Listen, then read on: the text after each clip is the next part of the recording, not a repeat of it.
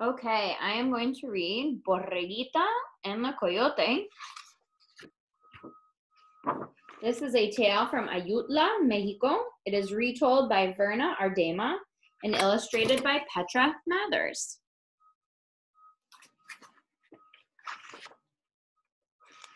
This book has a glossary in the front. Glossaries, we know, are a text feature that help us. They explain what words mean. This one has the meaning of some words in Spanish in this book. So Ayutla is a city in western Mexico. Borreguita is Spanish for little lamb. Coyote is a small wolf-like animal. Señor is Spanish for Mr. Está bien is Spanish for that is good or that's okay. Here we go. Borreguita and the Coyote. On a farm at the foot of a mountain, there once lived a little ewe lamb. Her master called her simply Borreguita, which means little lamb. One day, Borreguita's master tied her to a stake in a field of red clover. The lamb was eating the lush plants when a coyote came along. The coyote growled, "Grrr, Borreguita, I'm going to eat you." Borreguita bleated, "Ba, ba, oh, Señor Coyote, I will not fill you up. I am as thin as a bean pod.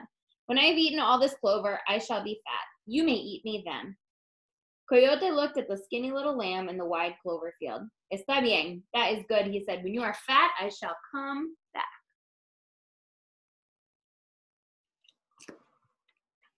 After many days, the coyote returned. He found the lamb grazing in a meadow. He growled, "Grrr, Borreguita, you are as plump as a tumbleweed. I'm going to eat you now." Borreguita bleated, "Ba, ba, Señor Coyote, I know something that tastes ever so much better than lamb." "What?" asked Coyote. "Cheese," cried Borreguita. "My master keeps a round of cheese on his table. He eats it on his tacos." Cheese? The coyote had never heard of cheese, and he was curious about it. "How can I get some of this cheese?" he asked. Borreguita said, "There is a pond at the end of the pasture. Tonight, when the moon is high, meet me there, and I will show you how to get a cheese." "Está bien," said Coyote. "I will be there." What do you think is going to happen? That night, when the full moon was straight up in the sky, Borreguita and Coyote met at the edge of the pond. There, glowing in the black water, was something that looked like a big round cheese. "Do you see it?" cried Borreguita. "Swim out and get it." Is that cheese? Coyote slipped into the water and paddled toward the cheese. He swam and swam. Shh, shh, shh, shh. But the cheese stayed just so far ahead. Finally, he opened his mouth and lunged. Whoosh! The image shattered in the splash. Pond water rushed into Coyote's mouth. Coughing and spluttering, he turned and headed for the shore. When he reached it, the little lamb was gone. Of course she was. She had tricked him. Coyote shook the water off his fur. Then he looked up at the big cheese in the sky and howled, "Ow!"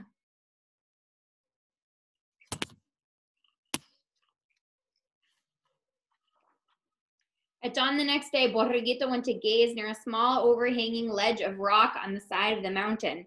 She knew that the coyote would be coming after her, and she had a plan.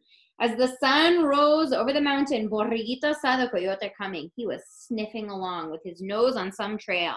She crawled under the ledge and lay on her back, bracing her feet against the top.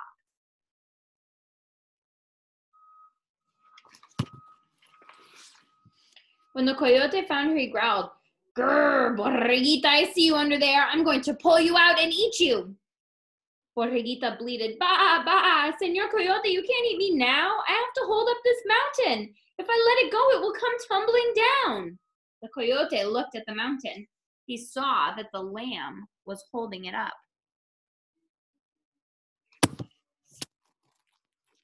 "You are strong," said Borreguita. "Will you hold it up while I go get help?"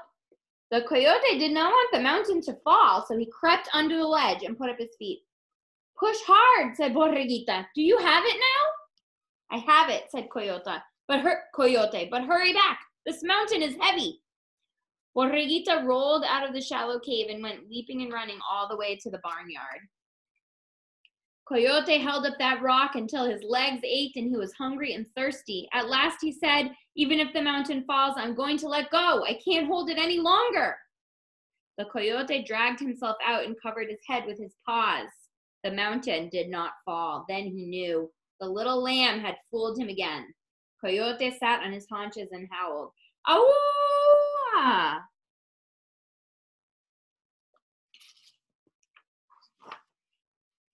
Early the next morning, the coyote hid himself in a thicket in the lamb's pasture. When she drew near, he sprang out with a woof, and he said, "Borreguita, you will not escape this time. I'm going to eat you now."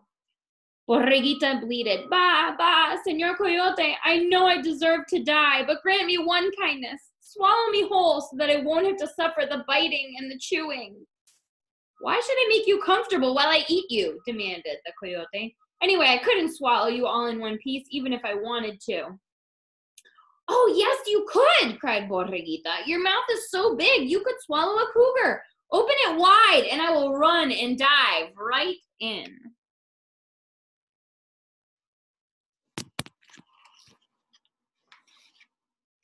Coyote opened his mouth wide and braced his feet. Borreguita backed away. Then she put her head down and charged.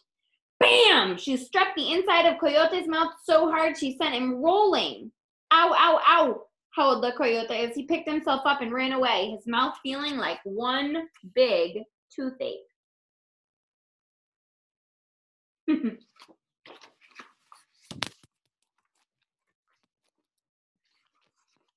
From that day on, Borreguita frisked about on the farm at the foot of the mountain, and Coyote never bothered her again.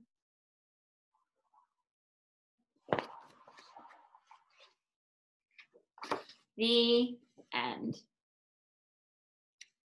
And that is Borreguita and the Coyote.